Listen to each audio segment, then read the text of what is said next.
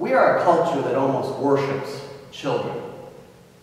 A lot of us spend a good deal of our income on making sure that their lives are happy and safe, that they have the right phones, that they look good when they go to school, that they get the food that makes them happy, and of course, that they get where they need to be, and then where they need to be, and where they need to be, when they need to be there, as we fill their lives with endless activities, all designed to enrich them. But kids, it wasn't always this way. I think our first hint of this as Christians comes with the story of Isaac. Isaac was, if you remember, the long-hoped-for son of Abraham and Sarah, a son conceived late in their life after years of frustration and what seemed to be the failed promises of God. But the miracle happened, even as Sarah laughed at its impossibility. And Isaac, whose name means laughter, was born. And it finally seemed that those promises to Abraham and Sarah, that their descendants would be like the stars in the heaven or the grains of sand on the beach, would finally hold true. But after Isaac had grown in strength and years, Abraham heard the voice of God again. And this time God's voice said, "Abraham, take your son Isaac, whom you love, and sacrifice him to me." And we all know the story, don't we?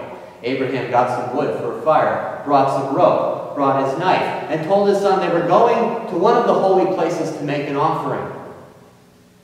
And sometime the way along on this walk, Isaac, who'd been on these worship retreats before, looked around and noticed, "Dad, we don't have a ram."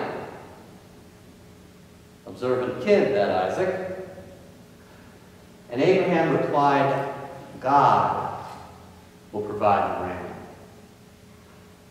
But when they got to the place, Abraham bound his son, said his prayers, took out his knife, prepared to strike. "No," the voice of God boomed. "No, Abraham. Do not hurt the boy." And Abraham turned, and there, caught in a thicket, was a ram. And that ram, which God indeed did provide, became the sacrifice. We call this, of course, the great test of Abraham. And it's hard to argue that. It was definitely a test. Would Abraham actually love and trust God enough to sacrifice his beloved son to God? But it wasn't just a test. It was also a lesson. You see, Abraham was surrounded by neighbors who did occasionally sacrifice their children to appease the gods. And the God of Abraham, our God, wanted Abraham and everyone who followed him to know, in no uncertain terms, that this was not acceptable. Human history is filled with stories of the sacrifice of children to appease the gods. And while in our modern age we tend to make fun of this sort of thing, telling jokes and stories about throwing virgins into volcanoes and that sort of thing, people in the ancient world usually did not hesitate to give their children up in worship to appease the power they perceived as the holy. It is a sickening part of the human story. But as if this was not enough, there were even times when infants were seen as something to be tossed aside.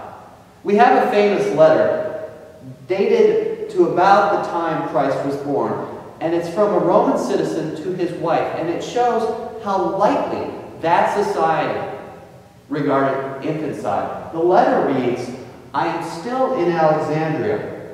I beg and plead with you to take care of our little child, and as soon as we receive wages, I will send them to you. In the meantime, if you give birth, If it is a boy, let it live. If it is a girl, expose it. Expose it meant take it to the dump. Leave it there. And let time and the elements do their work. The point here is not to give the most depressing sermon of my career, but rather to help us see how revolutionary the idea presented by Jesus in today's gospel really is. Whoever welcomes one such child in my name welcomes me, and whoever welcomes me welcomes not me, but the one who sent me. Children in the ancient world had no standing, none. And yet, here is Jesus saying that welcoming one of these truly least of all is welcoming God. There are, by the way, really two traditions in the scriptures about Jesus and children.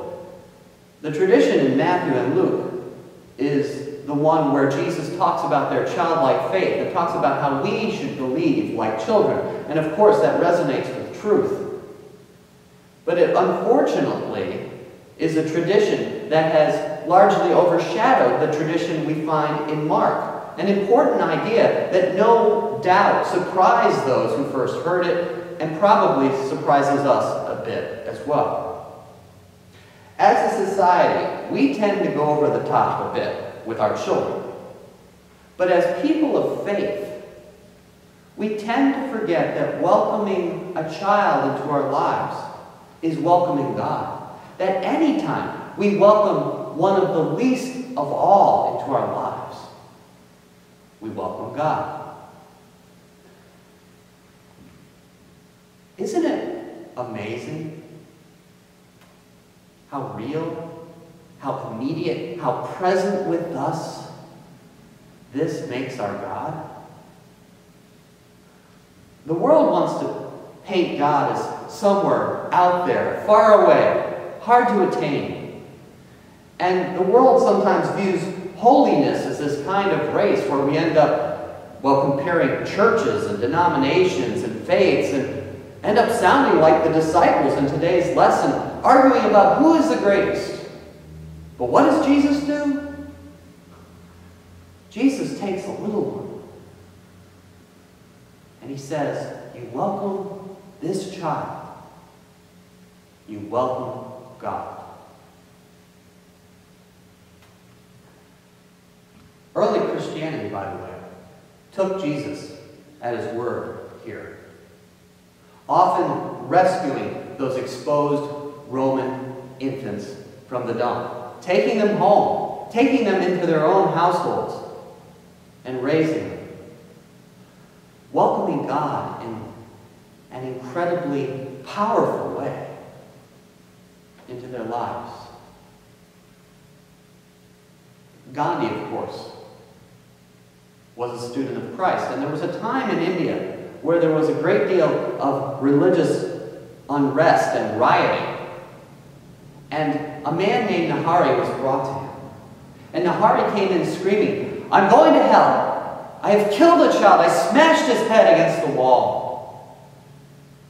And Gandhi, who was weak from fasting at this point, fasting to try to get everyone to stop it, looked at Nahari and said, why? And Nahari responded, my boy, my son. The Muslims killed my son. And Gandhi replied, I know a way out of hell. You go and you find a boy whose mother and father have been killed. And you take him in, and you raise him as your own.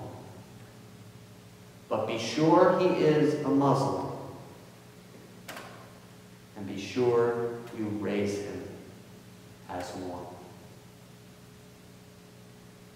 Welcome the least of all into your life. And you welcome God. one last thought. I think all of us at times wonder about our worthiness before God. And this story is important to remember when we're feeling that way. We are always the children of God. You are always God's child. And if God is what John promises, pure love, in its truest form, then we can count on God to be the parent who is always there for us in love. For the good parent never stops loving, no matter what the child might do, no matter what the faults of the child might be. Even if the child turns away, love is what love is, and love never ends.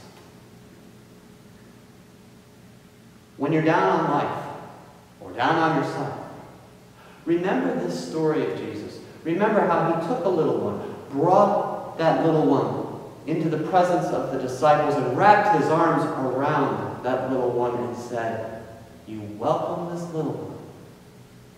You have welcomed God." And then remember, you could have well been that little one. In many ways, you are. That's how important you are to God. That's how important we are. We are important to God in ways beyond our deserving.